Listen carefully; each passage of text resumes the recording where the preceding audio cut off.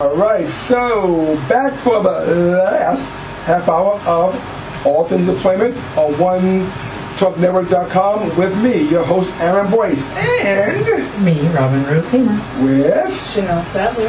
And that's our crew. We got a crew. I'm so excited because now I get to do the think about it, and I'm gonna do it with a plum and verb. Think about it. No, stop, please. No. Why don't we just do it the regular way? Because that was good. No, see? that's not good. We could make that the regular way. No, we can't. Will not. We will not make that the regular way. Okay, I do love you with like an inch of my heart, but yes. Not that much. Think about it. I won't. We are gonna think about it. Okay. We're actually hoping for the answer for the think about it. Okay, well, first the question. All right, what do these three things have in common? Money, a hammer, and a fork.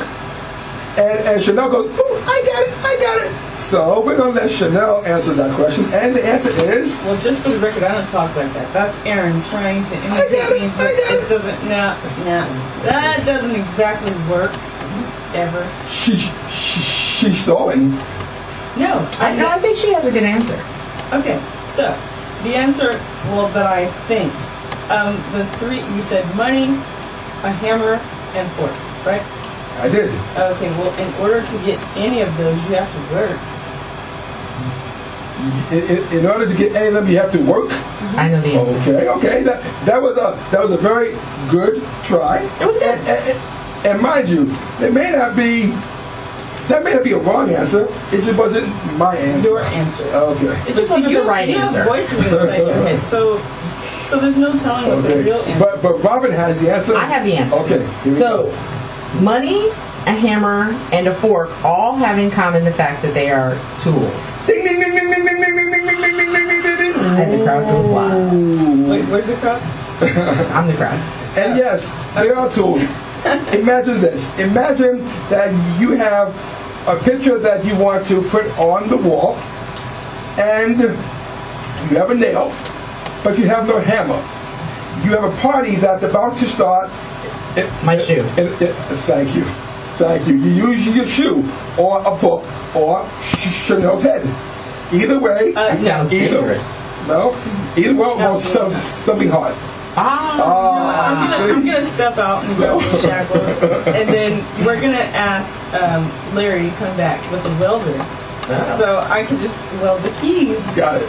Now, what if you had a steaming plate of spaghetti, and you were real hungry but no fork? Is it possible for us to get off on the food level? Because it is lunchtime. My point, though, is that the fork is a tool that you would use to eat that spaghetti. But if you didn't have the fork, would you starve? Absolutely not. That's what fingers are for. No, the fingers are for, right? So the same thing with money. Too often I hear, I can't do this because I don't have the money. I want you to think about this. Money is simply a tool, like the hammer and like the fork. If you don't have that tool, you still make things happen. Now, it may be more difficult, but it is doable. And remember, when I talk about money, I'm talking about money in your pocket. That's what I'm talking about, money in your pocket. So what can you do, okay, when you don't have money in your pocket? That is for another tutorial. Just understand this. If you think of money as a tool and nothing more, your life will get better. Because money doesn't control you, you control your money. Absolutely. But in Aaron's case, the voices in his head control him. And that is my think about it for today. And we're going to spend some time thinking about that. What we've got coming up next is our points, counterpoints. And Aaron, you raised a good point this week. It's a unique situation that doesn't happen very often. So I wanted us to take a moment and capture that. And I think that I would love for you to discuss that. You could be our point. Really? You can. Why, thank you, Aaron. Point. Okay. You didn't write anything on the board, though. for what? The think about it? No, well, yeah. Money is a tool. All right. Oh, no. Let me write it. No.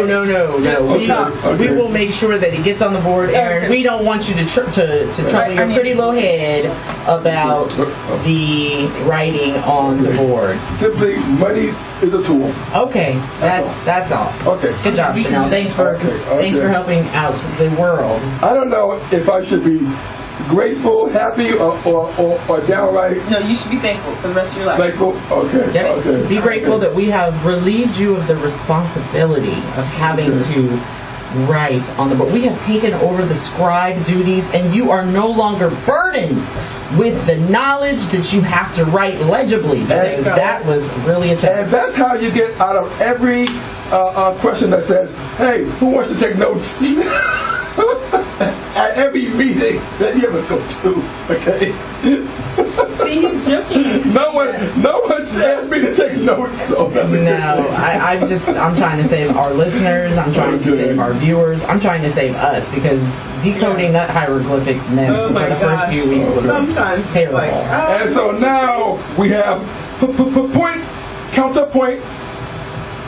Yeah, no, that one's Please not stop going to making work these either. weird First of all of that puffing you were doing, I think you almost put my eye out. So let's... Well, it looks a little swole. Exactly. Let's avoid trying to add in music. We'll just, have to up our budget and get some real money. Get some real music. But in the meantime, our point counterpoint is brought to us courtesy of some happenings in our athletic leagues, professional athletic leagues around the country, and we're going to tackle this from, no pun intended, from an employment situation, from an employment standpoint. Recently, we've had a lot of conversation about domestic violence and the repercussions for employees who engage in those activities at their job. And specifically in the media has been Aaron Ray Rice, and then we've also had Adrian Peterson. Just recently, we've also been talking about Ray McDonald and Hope Solo, who is the goalkeeper for the U.S. women's soccer team. And there are obviously arguments on all sides of this issue, and I want to be clear when I say that there is no excuse for harming someone, whether you're angry, whether they've been aggressive towards you. I believe that each one of us has responsibility for our own actions, and so we can't blame others for what we did. So that's my position on the violence, but we're going to talk about it as it pertains to the workplace. So Aaron? Well, so the question that I have is, should a person's livelihood be compromised because you can't control yourself outside of the workplace? For instance, if you're a Walmart employee and you do an excellent job as a Walmart employee, and then you go home and you go beat up your wife, does that mean you get to lose your job as a Walmart employee? Well, I think that we have a couple issues that have to be discussed. One of those things is legality. So if, in fact, law enforcement officials deem your actions objectionable and against the law, or things that you can be charged with, then yes, you will be prevented from going back to your Walmart position, because you're going to be spending a little time in the jail. But now, in this country, we have innocent until proven guilty. Now, interesting enough that none of these cases have really come yet to any conclusions.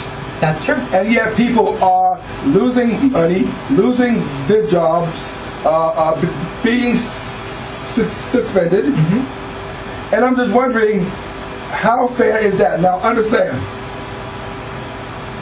I absolutely am against violence. And I think that anyone who hits, well, anyone is an idiot, but anyone who hits somebody, a woman or a child, they need to be put in a rocket ship to the moon and stay there. Say that.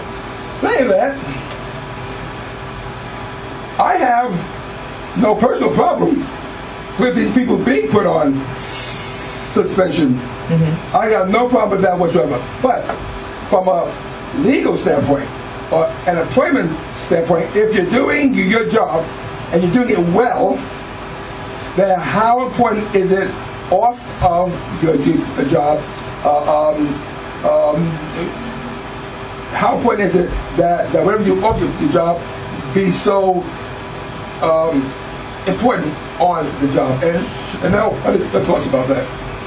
Well, I believe that if you sign a contract when you are asked to be on the job, you're asked to work somewhere, and you sign a contract, and the contract states whether you're on site, on the job site, or in your house, or walking on the sidewalk, or whatever, if they want all of their employees to conduct themselves in a certain manner, whether you're on the clock making money or not, and you breach that contract, then that's your fault. But then it also leads to, well, if you didn't read your contract thoroughly, then that's your fault as well.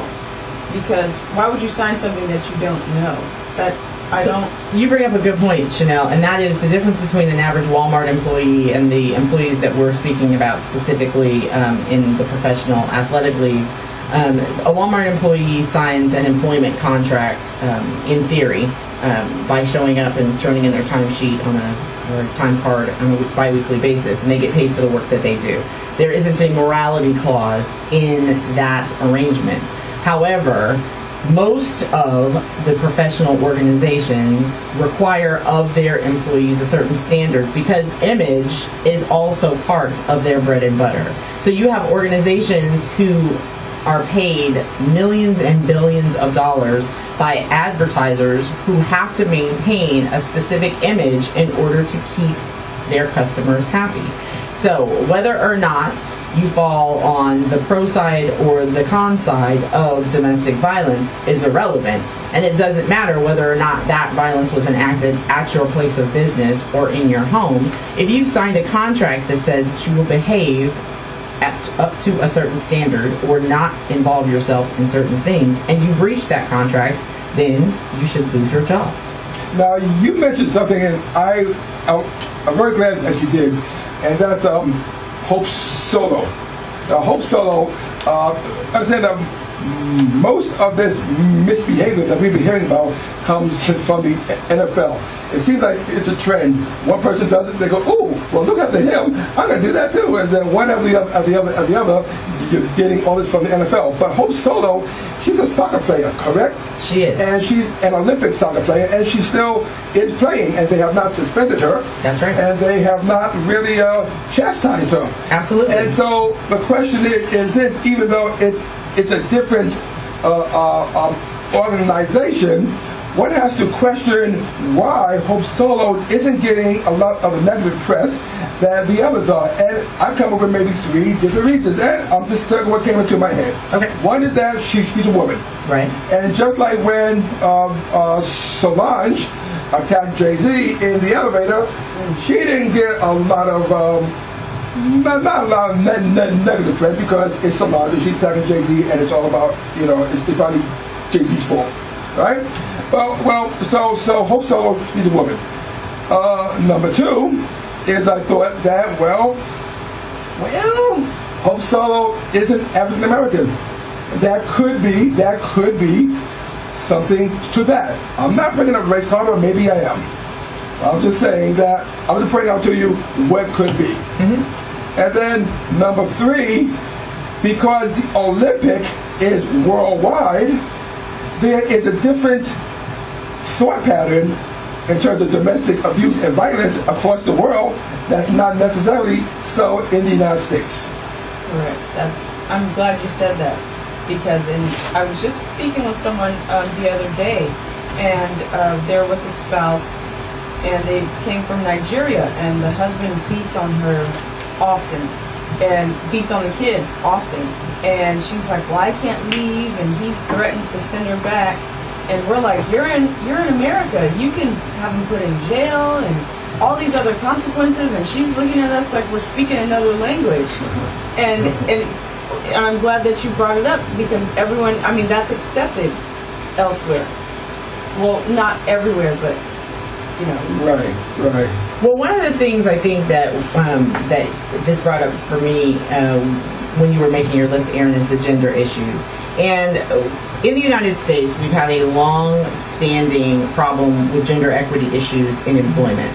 And in this case, it may seem like it's going against the grain of that argument to say that Hope Solo is receiving a different sort of treatment based on her situation. But if we think about how these things work, let's say, for instance, they didn't want to make a big deal about it because it is Hope Solo, because they were trying to avoid a gender equity argument.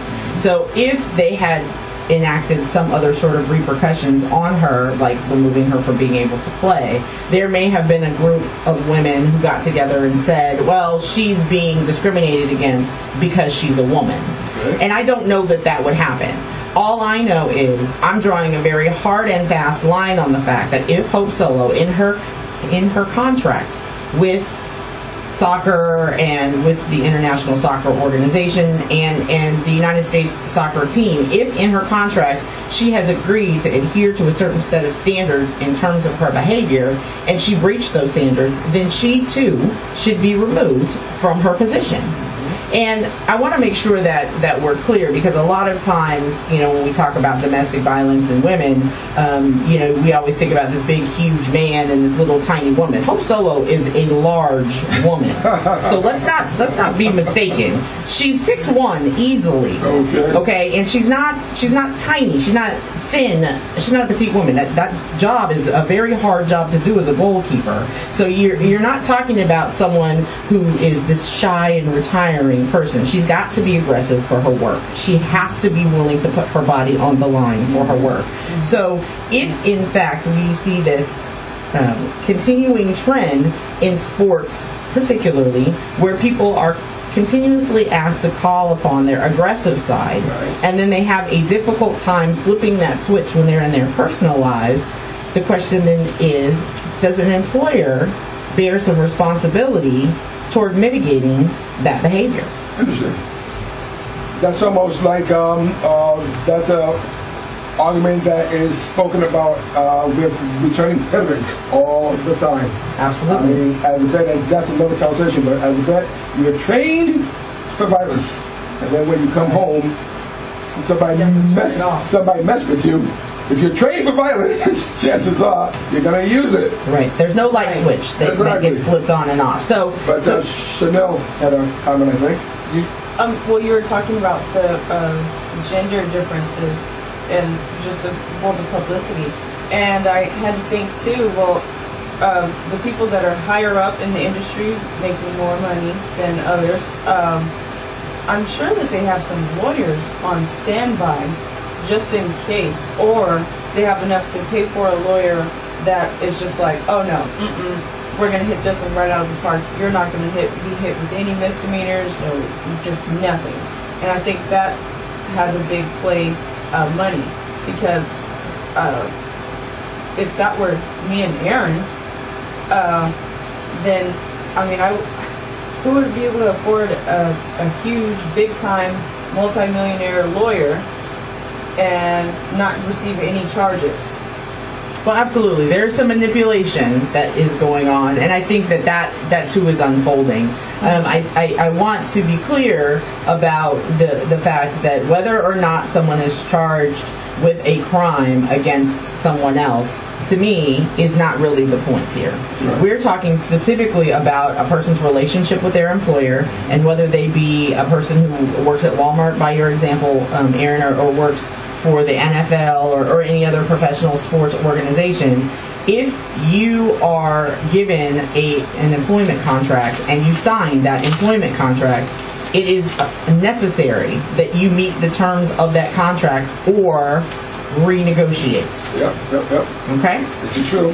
So, you're listening to All Things Employment from OneTalkNetwork.com, and we have just a few minutes left in our show to give you a wrap-up, a forecast to what's coming next, and our top 5. So, Aaron, I'm excited about the top 5, as I am always. See, and what I love about Robynne is that she doesn't do the top 6. She has the top 5. So you know it's important.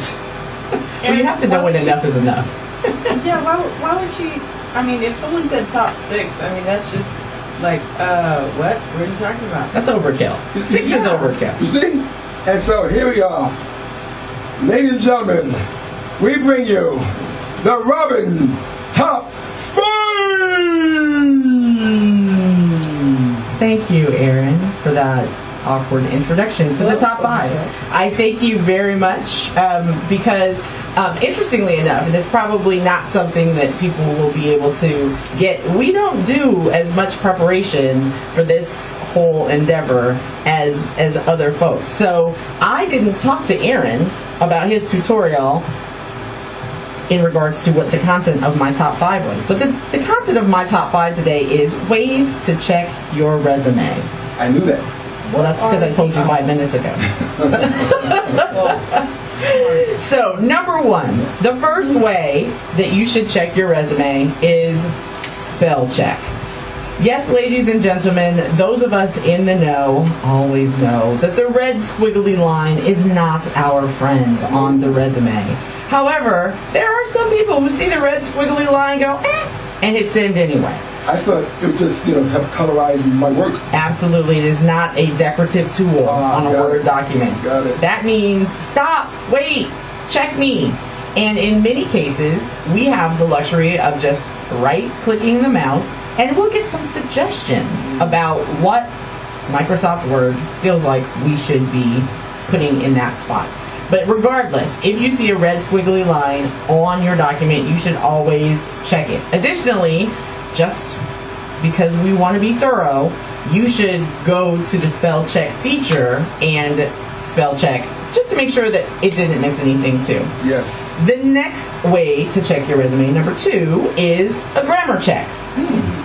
Oftentimes, as we're doing revisions on our resume, we could change the tense of a verb in a sentence, or the number in a adjective, or the number in a noun, and then that puts our subject-verb agreement out of whack. Most of the time, that's checked out by a green squiggly line in our programs. However, reading through is going to give you the best knowledge about whether or not you've got grammar goodness going on. There's a problem there, though, because most resumes are not written in full sentence formats. And fragments are okay. But fragments are fine. But when you are thinking about your number and subject agreement in terms of verbs, it still needs to be correct. What I'm saying, though, is that green squiggly line comes up a lot because it doesn't know that you're doing a resume and that you're purposely not using sentence format. And the beauty of that is on the right click, it will tell you sentence fragment, ignore, and then you can do so. Very nice. The next kind of way that you can check your resume is the eyeball test. If you look at your resume and it looks boring to you, then it's probably going to look boring to the person who's reviewing it. That doesn't mean you add all kinds of bells and whistles. That has no relevance on whether or not you should add a scratch and sniff sticker. It simply means that there are multiple ways to add eye appeal to your resume, and you should take into consideration some of those options. But my eyeball test, I wear rose-colored glasses, and everything I see looks fantastic. Well, that's because you look lovely, Aaron. Thank you. And Aaron, I appreciate the segue. I'll pay you later. That is number 4. You should have your resume checked by an employment professional. That could be a job counselor, that could be a school counselor, that could be a teacher, that could be a friend who's in a hiring position at another employer. You should have another set of eyes. How about my friend Bubba? Is Bubba the Human Resources Manager at HP? No. Then probably not. Someone who is your peer does not qualify as an employment professional. If you do not have a mentor who meets that standard, you should go make one. Got it. Those people are available for you at the Sacramento Works Career Centers. They're available at local schools. They're available everywhere you are. So make sure you get your resume checked out by an professional employment counselor. And the final way that you can check your resume to make sure it's ready to go is check your keywords against the job listing for parity. Keywords. Oftentimes, we create a resume, wipe our brow, and say, whew, I'm so glad that's done. Except, Aaron, you and I know, and everyone who's in the biz know that a resume is a living document. Yes, it is. Which means that it is supposed to be changed every time. Let me say that again. Every time you apply for a job. Well, that's a lot of work. It's a lot of work, but if you want a job, then you will do the work. Anything worth having is worth working for. So, Successful people do what others can't or won't do. Successful people do what others can't or won't do, and that is change your resume every single time you're applying for a job. So, reviewing the top 5 ways to check your resume. Number 1, spell check. Number 2, grammar check. Number 3, the eyeball test. Number 4, check with an employment professional, job counselor, or job coach. And number 5, check your keywords against the job listing to make sure you have parity. That was a wonderful top 5. Thank you very much, Aaron. Wow. I'm just curious, if there was a top 6, no, we'll save that for another day. Save that for another day. Our viewers won't like that. Okay. She says that no one can hear her because she wasn't saying it in the mic. I said our viewers Oh, my will not ears. like that. And now that Aaron is deaf, you're listening to All Things Employment on OneTalkNetwork.com. And we've got a fantastic show lined up for you next week, huh, Aaron? We do have a fantastic show with fantastic people. One of the things I'm very, very excited about is Shriners Hospital will be here next week. For those of you who know Shriners, you know the great work that they do in terms of helping children with burns and other maladies and calamities come through. And Chanel, you did a tour with Shriners Hospital this year, did you not? Yes, I did. It was great. So oh my goodness. We'll talk about that when they come in, right? Yes. That's good. That's good. And she's going to talk about. There's 2 of them. They're going to be talking about not only what they do, but also qualifications in terms of jobs and volunteering, because they do use a lot of volunteers. The other person that we have is we were going to have Professional Edge here today. They did not come, but they will be here next week. So we're going to have a lady by the name of Jessica coming in from Professional Edge. And I believe that's all we have, but that's good. That's still a very, very good show. Jam-packed. All right. So, let's see. Final thoughts. We have time for final thoughts. We have time for final thoughts? We do. Wow. Well, okay. Well, my final thoughts today is I really appreciate Larry Carr for coming out and staying with us for 2 quadrants. I'm very excited about what he's got going on in the Floor and Road Partnership. I am also excited about encouraging our listeners to go out and vote and be a part of the process. You cannot complain if you did not participate. Chanel? All right. So I really like the top. What is your final thoughts? Oh, okay. So my final thought is the top 5. I really enjoyed hearing, because everyone needs a refresher when they're applying for jobs. The eyeball test, grammar check, spell check, checking your resume. Let's see what else. Oh yeah, checking the keywords for the job application. I think that's very important. And updating the resume every time that you apply for a new job. Oh my gosh. Gosh, Robynne, you're requiring so much of me. and everyone else. I just want you all to be employed. That's all.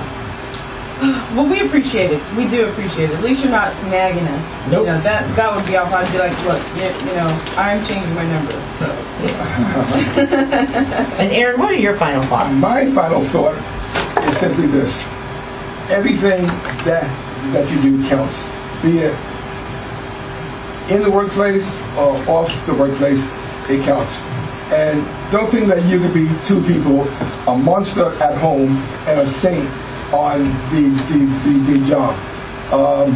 Things are going to should you lose your job or should you be penalized? Well, guess what? We are part of this thing called the human race, and so therefore it matters. So no, because it matters, yes, we need you to be and act like the man or the woman that you were raised to be, or the man or the woman that you know you should be. On the workplace, off the workplace, everything counts. And that's my final thought. And also, to add to that, when you're living two lives, people can sense it. That's normally the person that you're like, hey, that person's kind of different. What do you think? And the whole, everyone that works at your job would be like, yeah, stay away from them, something's wrong. And then they end up on the news. So technically, that was her final thought. I believe that actually was Janelle's final thought. I think it was. You've been listening to All Things Employment on OneTalkNetwork.com. Please visit us at our Facebook page at All Things Employment and check us out on YouTube at All Things Employment, no spaces. We still would love to hear from you, so if you've got some comments or some questions, you can reach us at allthingsemployment@gmail.com or 916-629-4229. And if they have a smartphone? You can go to All Things Employment on Facebook. Well, or you can download the Radio Loyalty app. Yes. There's also an app. The Radio Loyalty app is the best way to listen to us. Right. And that's available if you have a smartphone. If you have a smartphone. Okay, there we go. So, I am Aaron Boyce. And I'm Robynne Rose-Haymer. Oh, and I'm Chanel Sadler. Absolutely. And we'll see you next week. And peace.